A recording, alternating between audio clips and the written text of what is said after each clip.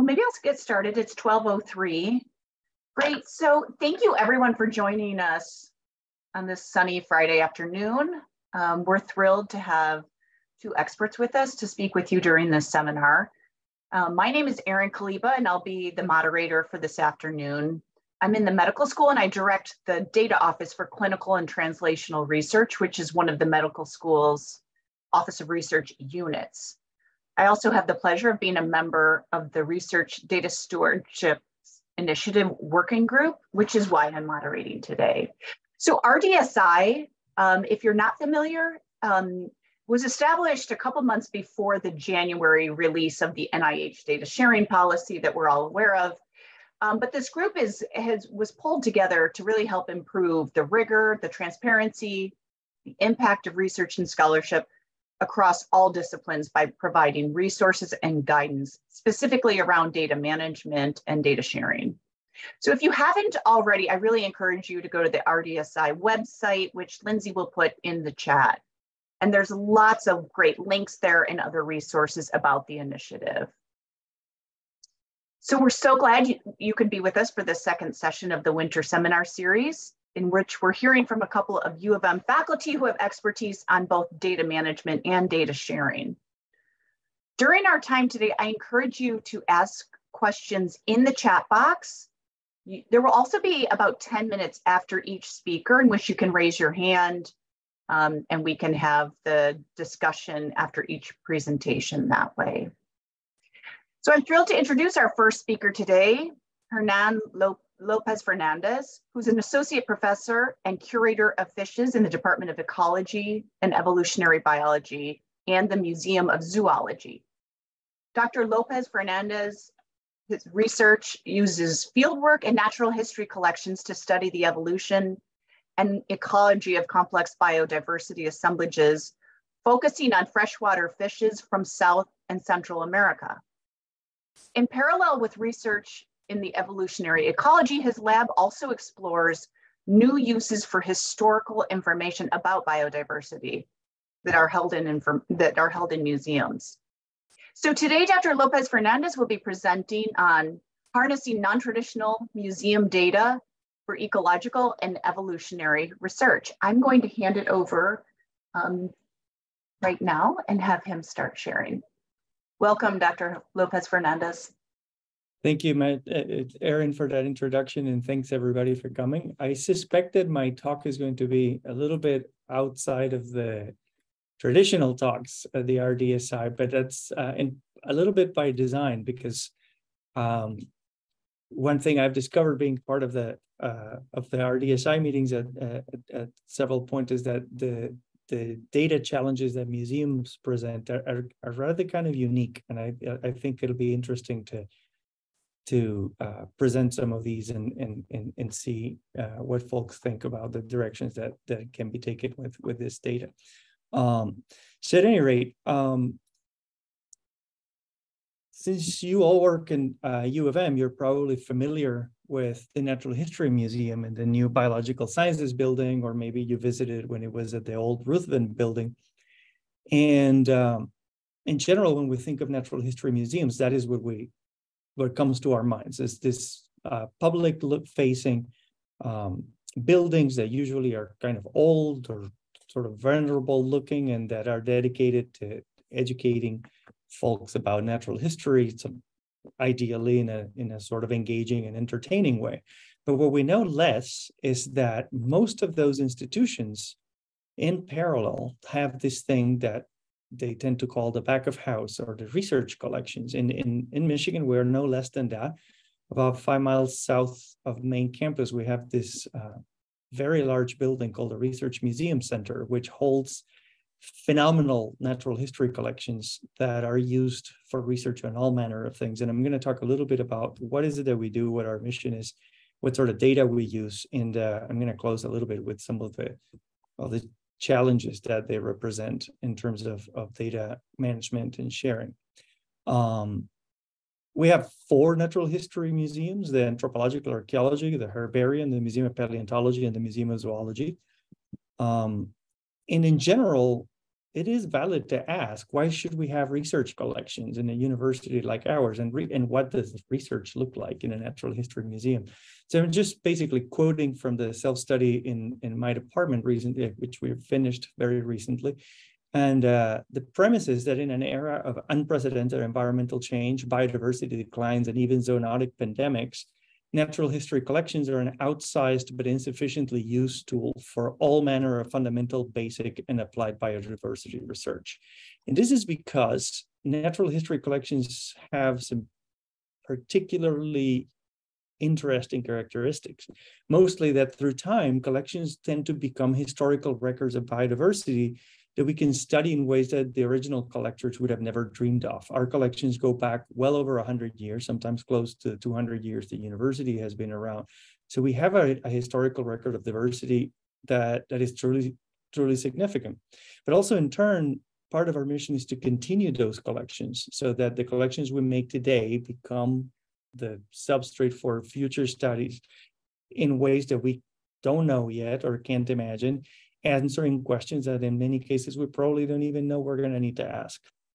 So it's a transgenerational kind of enterprise, and the type of research that we can do is limited basically by our imagination and by the tools that we can put into it.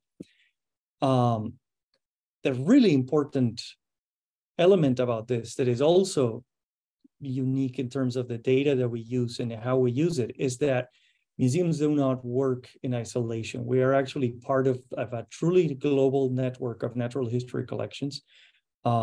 Recently, we published this paper with another 150-something authors in a study led by the Smithsonian, the Natural History Museum in London, and the American Museum, in which basically we started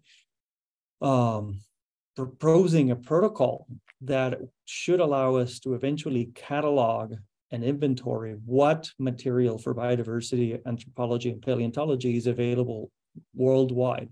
And just with the 73 museums that were part of this study, we were able to inventory more than 1.1 billion objects and specimens of all types of biodiversity from all over the world. And we all hope that this is going to be a first step towards creating a truly globally integrated data network that everybody can access regardless of where they are and what they're doing with it. And that's what the core mission of museums today is in this world, especially driven by big data and data accessibility. So what do I mean by non-traditional data? And frankly, what is traditional data when we talk about museums? So in general, when we tend to think of museums, we think of the specimens or the objects that are stored in there. But what I mean by non-traditional data is that we can use physical, chemical, biological, geographical, and digital data that are associated with these traditional specimens to vastly complement and enhance the information content that we can obtain from the specimens themselves. And that idea is of this multidimensional museum data is the basis for what's been known as the extended specimen paradigm, which is an idea that for the last decade or so has been directly transforming how we think about museums and how we use them. And that has been driving a lot of the ways that we're thinking both about our physical collections and about the digital information associated with them here in Michigan and elsewhere. So before we get into a few examples of what we actually do, the extended specimen concept, I think, is worth visiting in a little bit of detail. So in a very traditional sense, you can look at this not very good picture of a jar in the fish collection here at Michigan. This is one of more than 200,000 jars of fishes that we have in the museum that go back to, I think, 1835, maybe the first jar that we still have on record in the museum. And when we think of what we can do with that jar of fishes, the first thing that comes to mind, of course, is the fish. You know, there's fishes inside there. So working with the specimens that are inside the jar is evidently the first thing that comes to mind. It's very useful. We have used it for centuries now to catalog biodiversity, to name species and put them Latin names into our formal classification systems and things like that. But we can use those things for a lot of other approaches to extracting data from the collections. One is to enhance that anatomical information through traditional methods like clearing and staining, which is what makes that fish red.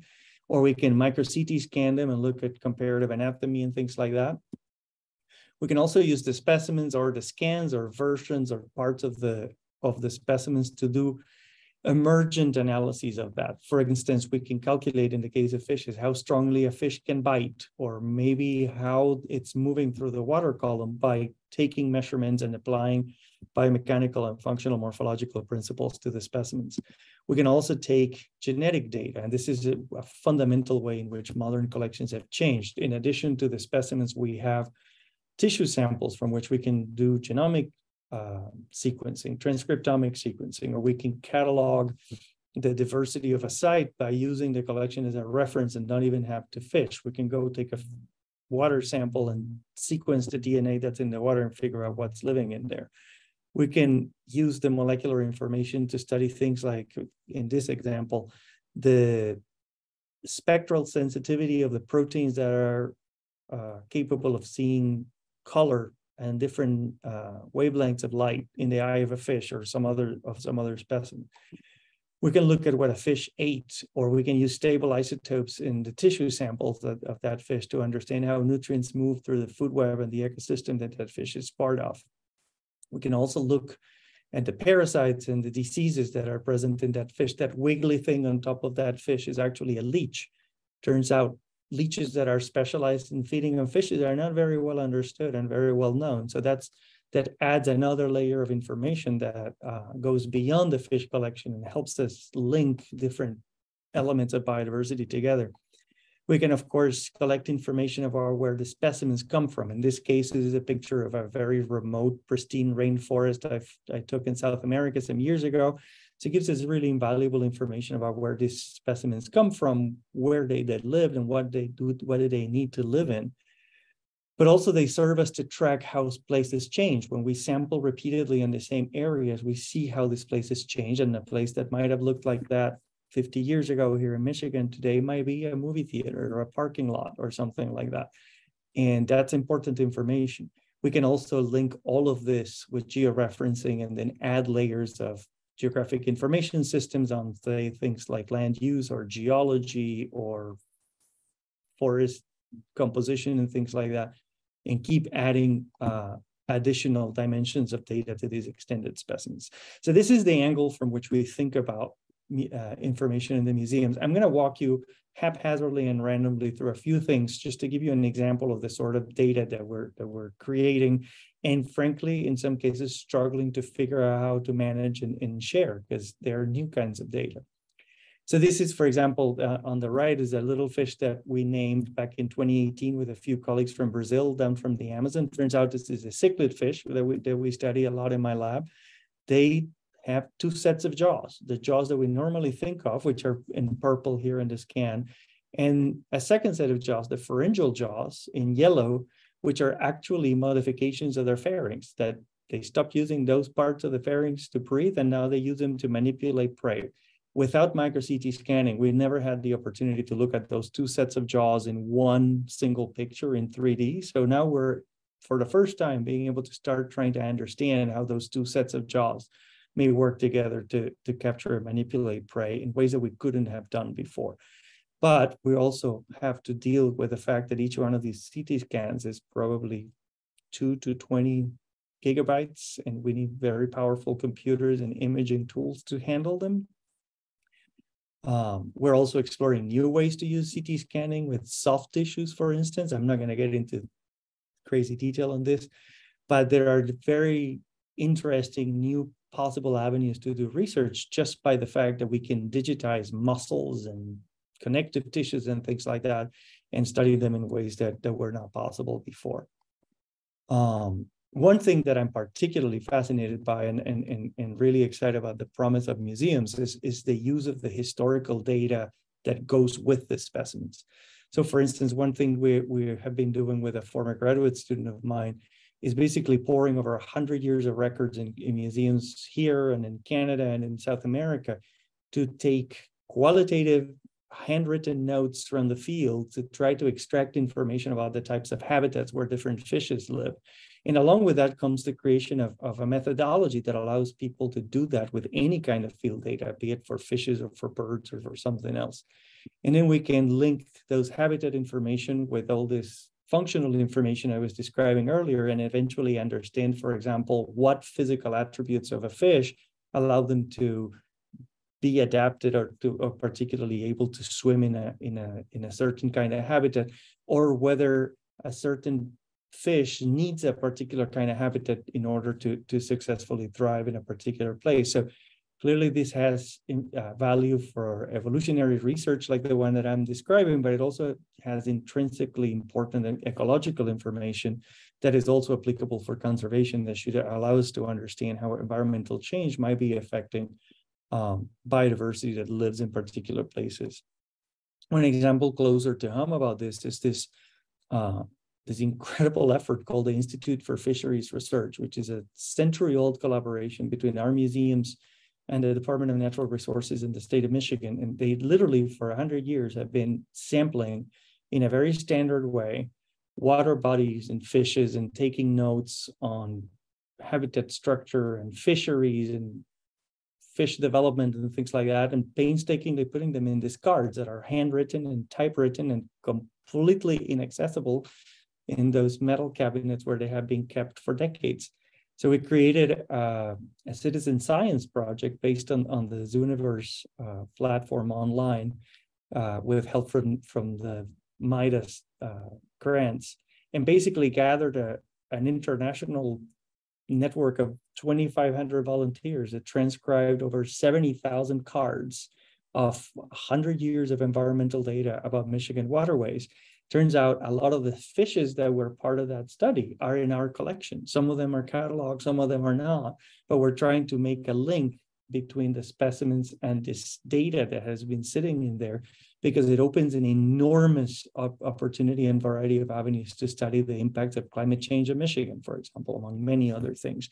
And we're starting to produce some of the output for this stuff in ways that are really interesting. First of all, like I was saying for the other study, we're creating a roadmap to do this with other collections that can be done in other states whose DNRs are collecting environmental data for one type of biodiversity or another, but we can also start looking at actually what has been the impact of climate change on Michigan fishes in Michigan waters. And this is a manuscript that we have in review, in which we, just to make the case that this is important and it can be done, we have looked at largemouth bass, which is a really important sports fishing species, and seeing how their populations, distributions, and densities have changed as climate has changed the temperature of waters across the state. And as you might imagine, what we see is that largemouth bass is moving northward, but it's not just that they're expanding their distributions, that they're changing their densities. They're becoming more dense in the north, less dense in the south,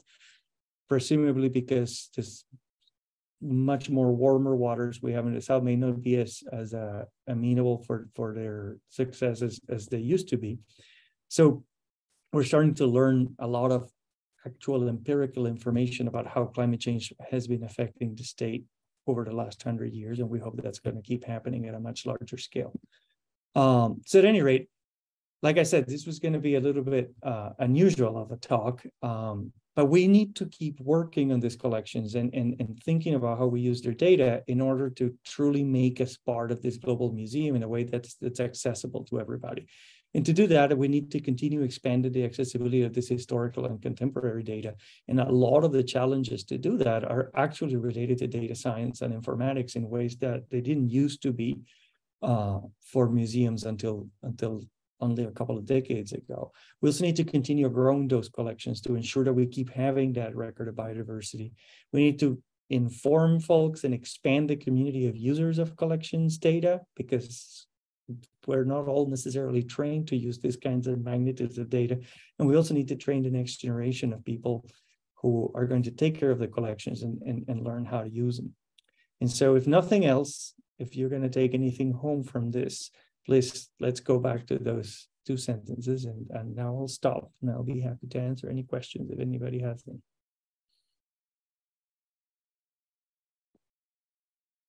Thank you so much. That was fantastic. I'm going to look, so you can again type your questions into chat, or you can raise your hand, and we can have a discussion here. Maybe Nick, can I have you start? Sure. So I think it's so mind-boggling to think about how there's all these different layers of data through time that you start to layer on top of just a jar of fish or whatever kind of sample you can think about. And I know one thing that maybe we've talked about a little bit in the past, but you didn't mention today, is the issue of like who owns the data and where the data, sort of the provenance of the data from the beginning. So you collect, say, some fish from the Amazon rainforest, and I'm curious, like maybe someone 200 years ago got permission from someone in the Brazilian government to do that or something like that. But now we have all these additional advanced techniques of things that we're extracting DNA, we're doing isotopic analysis or whatever. And so like, how is the community grappling around ownership of these new kinds of data that are sourced from collections that may have not even, like these ideas weren't even dreamed of back then? Right. Yeah, I mean, in a nutshell, poorly, because it's a very complicated topic. I mean, like you very correctly pointed out, not just 200 years ago, but today, in order to do this kind of work in the field, you need all manner of permits at all sorts of levels. And you don't even have to go to the Amazon to collect in Michigan. We need some very particular kinds of permits, and we need to justify many of the things that we do in terms of why do you need to do this. And the truth is, a lot of these things are legislated through global agreements on biodiversity and things like that, but a lot of these things are not. And so, for example, it's relatively straightforward to go to a place and get a permit for collecting and to put something in a museum, but it's less clear, for example, what does a micro CT scan do? And some people would argue that because they are an exact facsimile, digital facsimile of a specimen, scans should be under the regulations of the same biodiversity laws that govern each country or that are globally accessible. But that is not formalized. It's unclear that any kind of formalization of those laws is going to be easily enforceable. And also there's a sort of ongoing conversation about the relatively intrinsic conflict of interests in, on the one hand, needing to understand where biodiversity is, how it is changing, and on the other hand, making that information accessible so that we can actually study it without violating international agreements, without violating specific countries' rights to their own biodiversity and deciding how to manage it. Is an extremely complicated topic that, to be perfectly honest with you, I'm not remotely, capable of discussing it in any formal way, because I don't really have the training. It's something that all of a sudden goes from fish biology to international law, and you go, whoa. You're right. So it's really one of the big challenges that I see down the road, because these things are going to become more and more frequent. It's already been happening in a very patchworky way with genetics and what can and cannot be done and how it needs to be done when museums and folks that study genetic variation to genetic resources and things like that are involved in this sort of research. But there is no one way to do it, and that makes things potentially very complicated. Yeah, and I think with a lot of data sharing, Amy can probably speak to this. The technical is the easy part. It's the regulatory, the sharing, the legal that are the challenges. Absolutely. Yeah, Alexa, let me turn to you and have you ask a question. Thank you. This was really fascinating. As you were talking, and especially making your last point about expanding the community of users, I was just thinking a lot about the growth in environmental humanities and environmental history in particular here. And so I just wondered a little if you've had interactions with the environmental historians group, or if that's grown, and if there are ideas about what kind of the two fields can offer each other, both, and thinking about how, to your point about training people to interact with the various kinds of data that is not part of their formal training, probably in their disciplines if they're coming from humanities, but also what other fields might offer in terms of everything you're trying to capture and digitize and provide access to. That's a phenomenal question. And actually, I think it's, again, I mean, embarrassingly, the short answer is no. We at least myself, I'm not much in contact with environmental historians in the university. And I think this is something that is a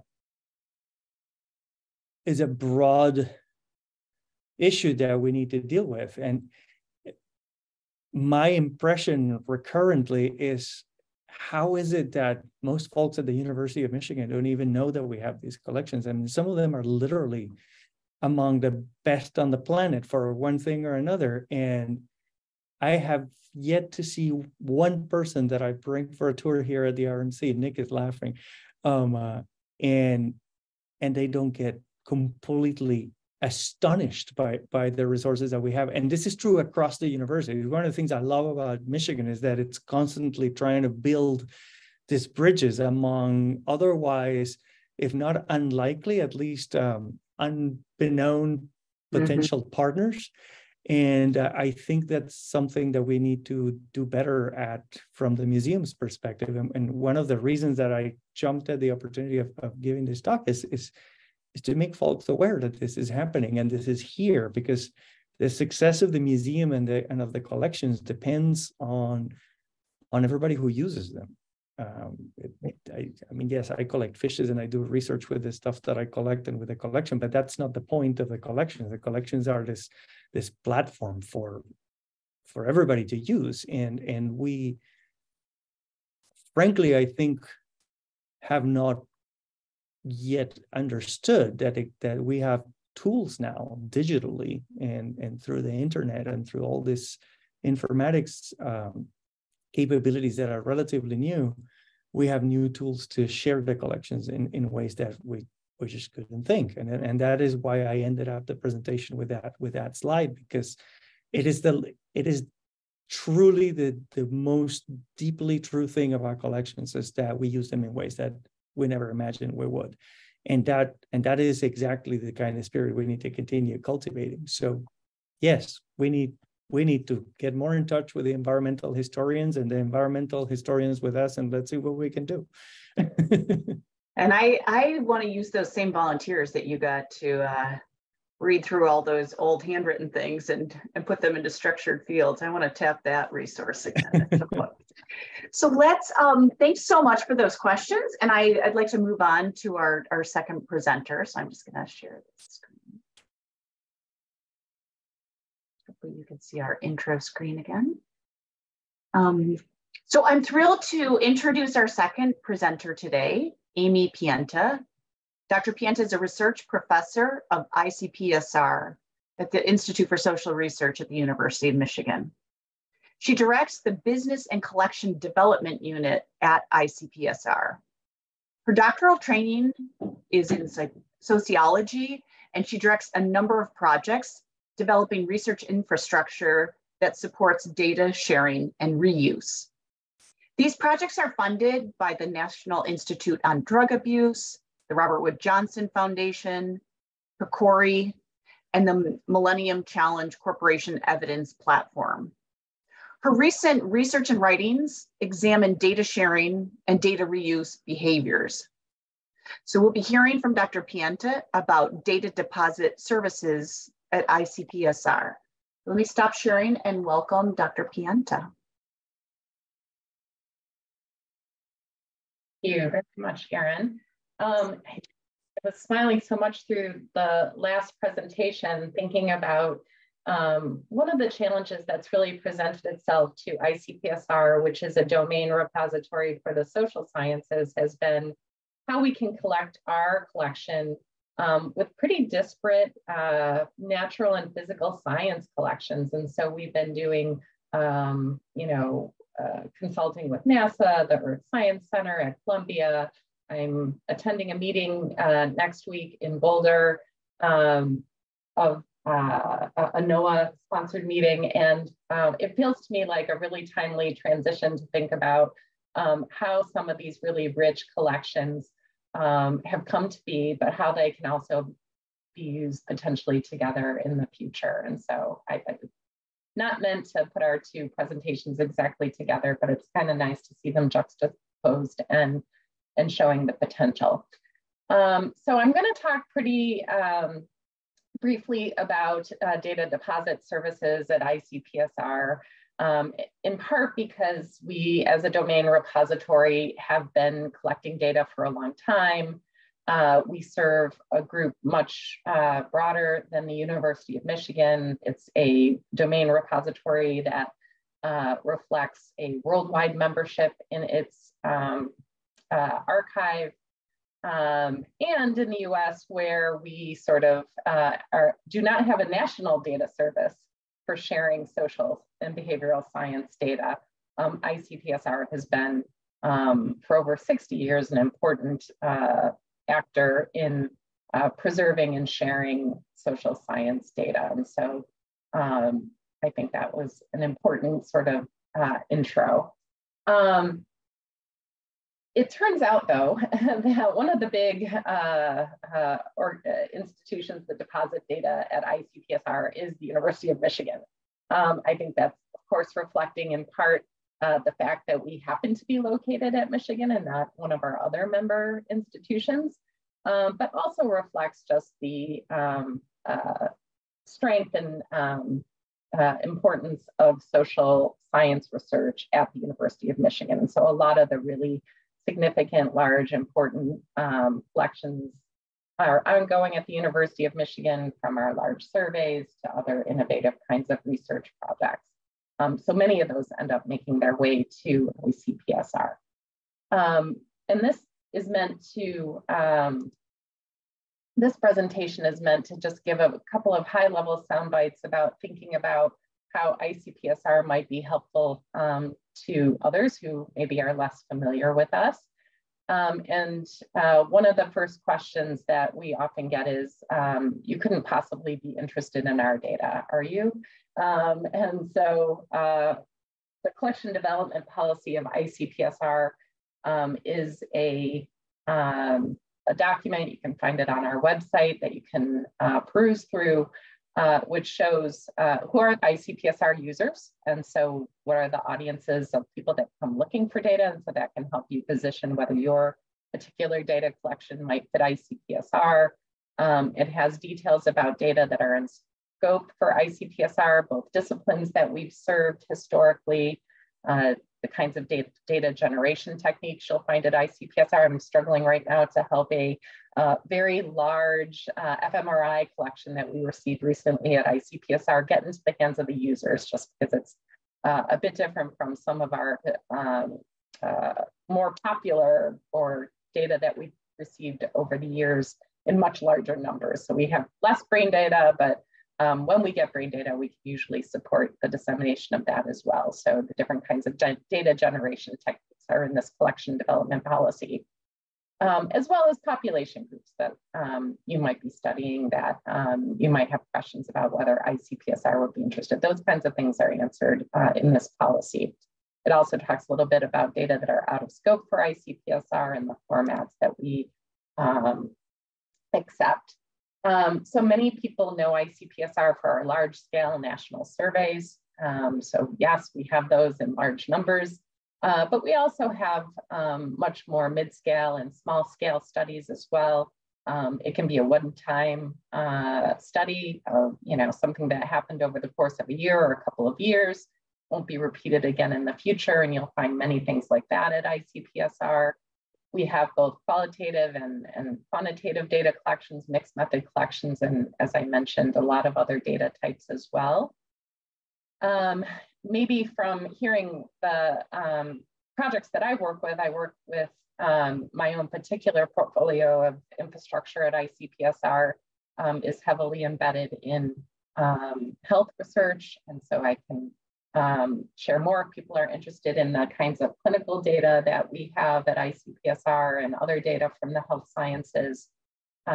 Administrative records end up in ICPSR, and as I said, brain images, sensor data, and lots of things like that. We don't really have an exclusion on any particular data type, although there are things that are harder for ICPSR to be helpful with.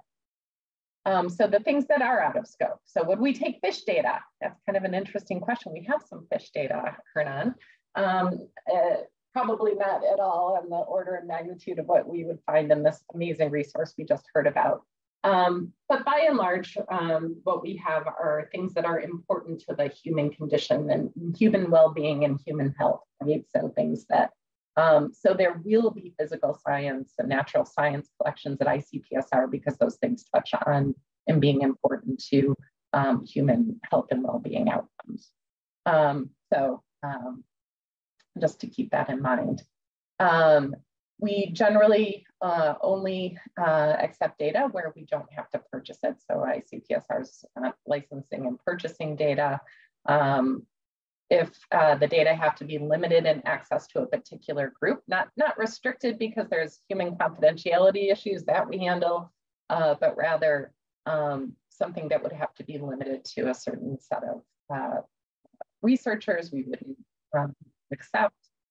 Sometimes copyright issues prevent us from helping with data, and availability elsewhere. And so while it doesn't mean that if a version is available from another archive, we would outright say no, but it's clear that if that is the case, we have to think about what is the value added of putting the data at ICPSR. And in this ever evolving interconnected set of repositories that are out there, the hope would be that we could link to collections elsewhere to help those data be more findable and use ICPSR like that more and more in the future.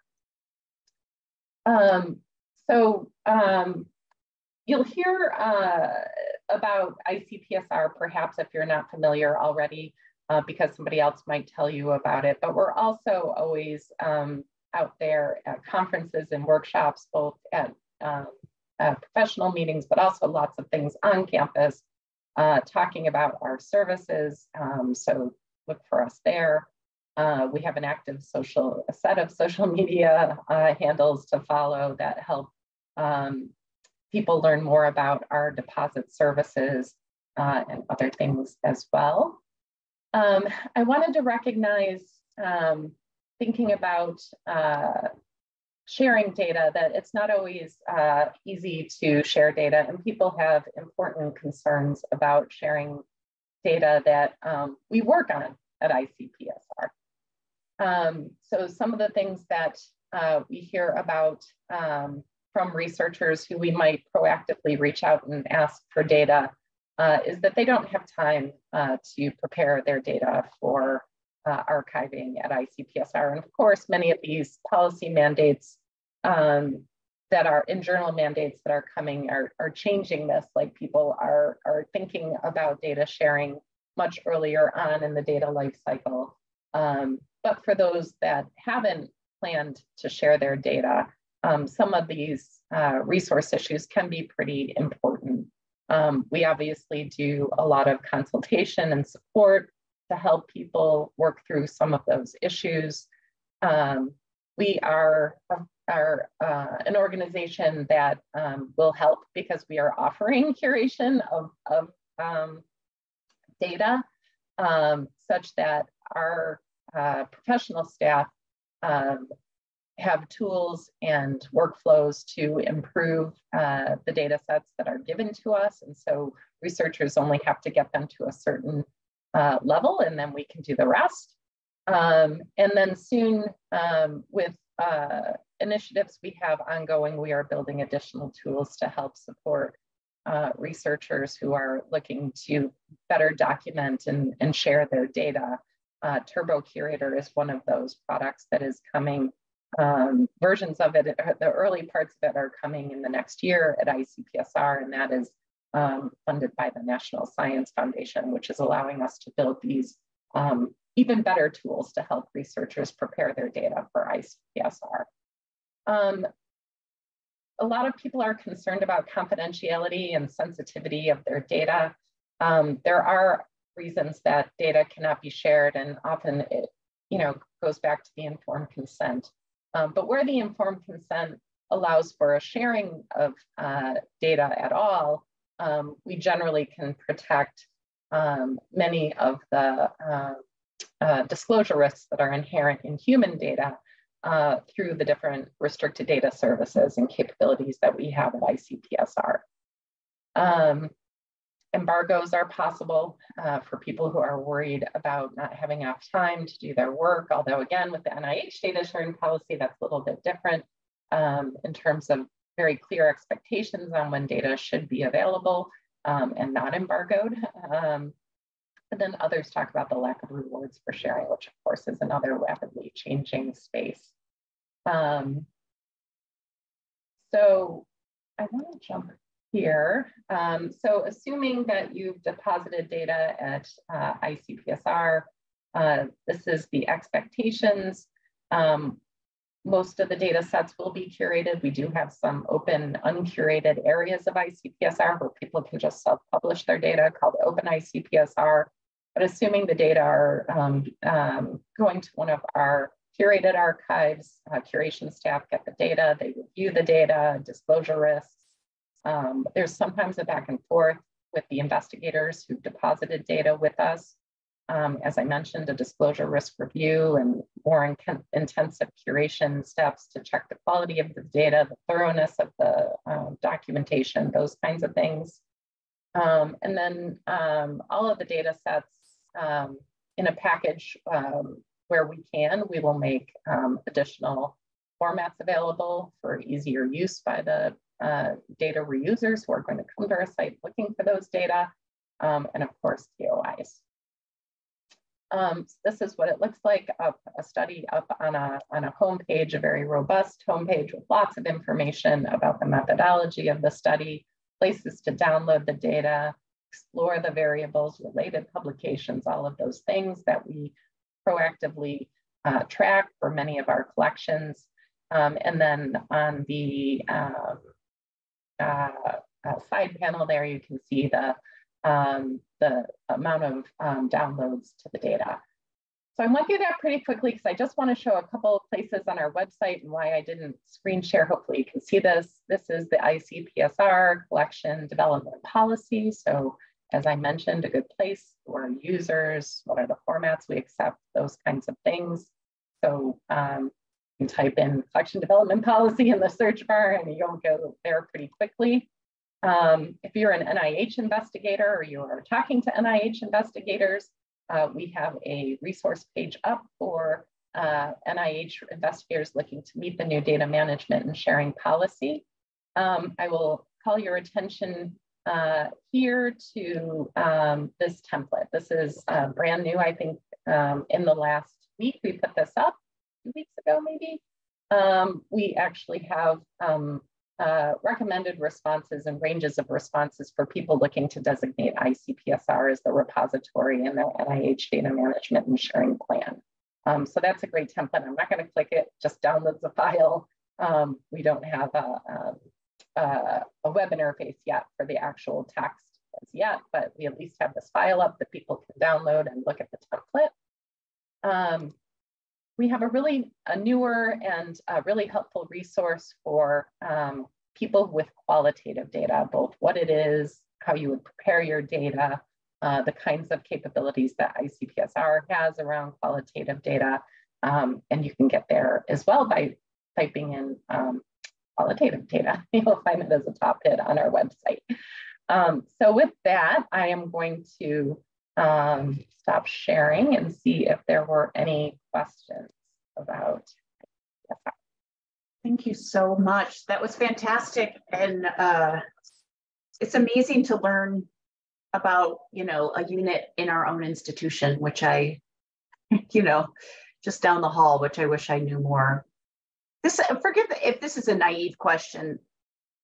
Is sharing with ICPSR, does that meet the requirement of sharing data post-study? Is like ICPSR a recognized NIH repository? Yes, it is. So it's one of the designated repositories. We have several NIH-sponsored repositories as well. There will be a little bit of a different user experience. If something goes to one of those NIH repositories, they will be free for all users. Otherwise, member institutions get access to ICPSR data and others pay a fee. But that's just supported data sharing, right? Curation is expensive and NIH considers ICPSR's curation value to be a recognized addition. And so I don't think it's in conflict with the data management and sharing policy from all the leadership discussions that I've had at NIH.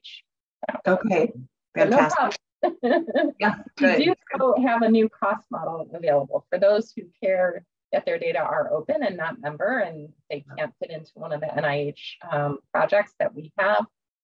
They can just write a budget into write ICPSR services into their NIH budget.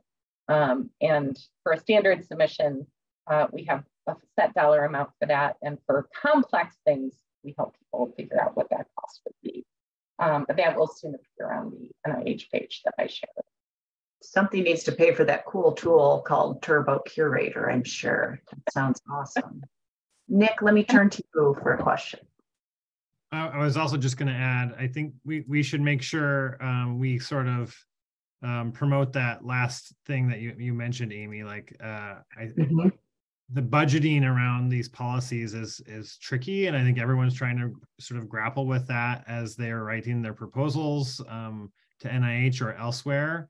And yeah, a lot of times it's like, I don't know how much to say it's going to cost. And some journals are tacking it on to what the publishing costs associated with the journal. And so it's still messy. So it's nice having a concrete thing to say, we're going to budget this much for these data. It will be a free option at ICPSR because we both right now have open ICPSR where people can self-publish.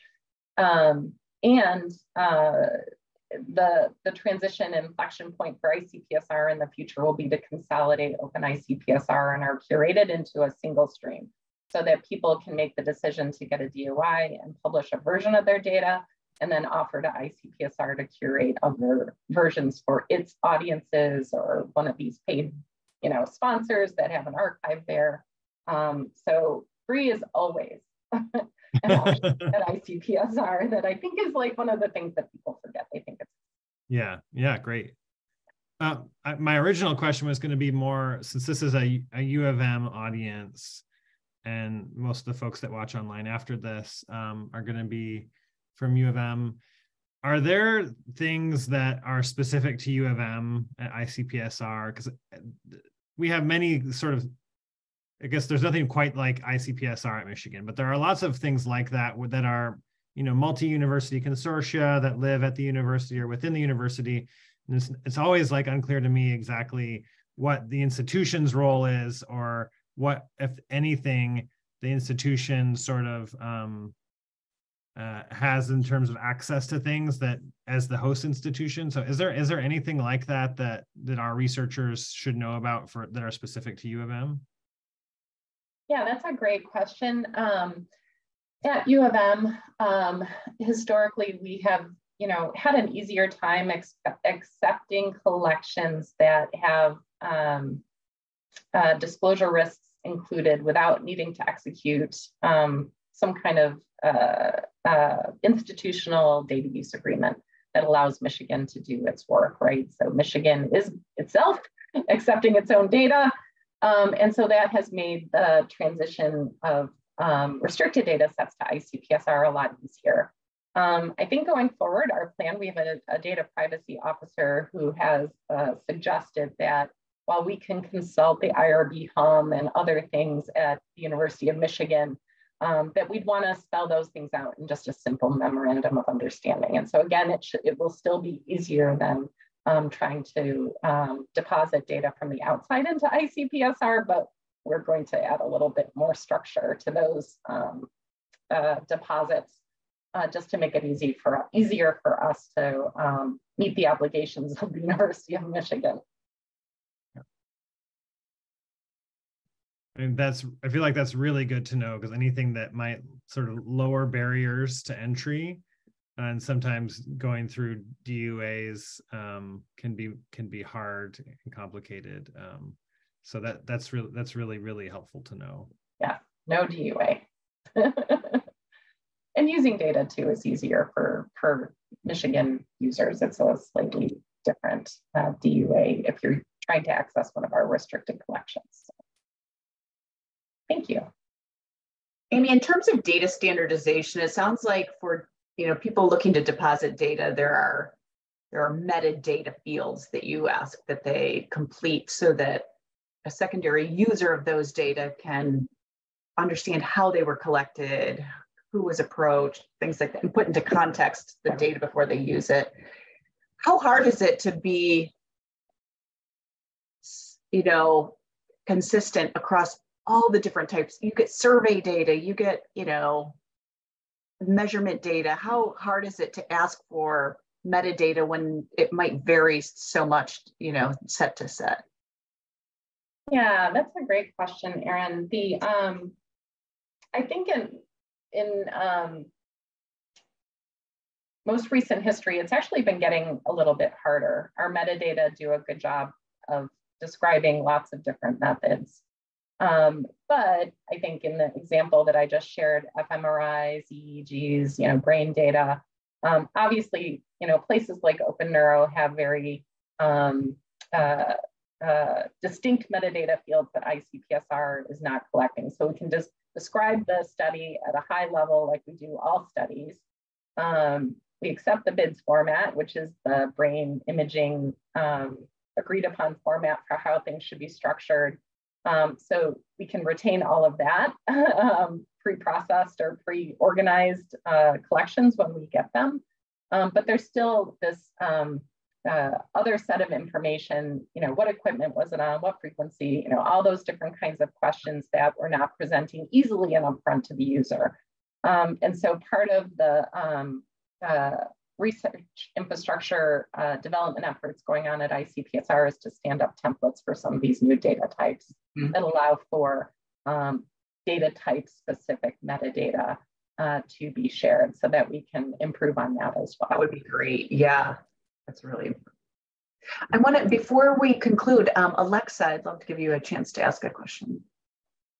Thanks. So thank you for the presentation. And when you made the point at the beginning about there not being like a national repository, it was just making me think a little bit about this very new initiative that's not really a national repository, but the US repository network that I know like a teeny tiny little bit about. And it's been not really clear to me if they're focused more on publications or publications and data or anything and everything.